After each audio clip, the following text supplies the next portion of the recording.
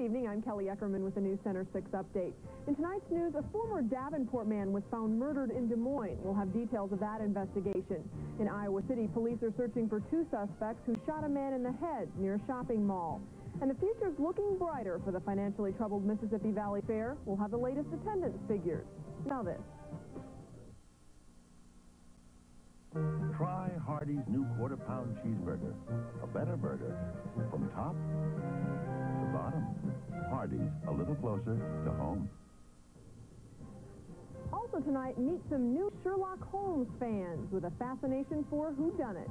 Join us for News Center 6 tonight at 10.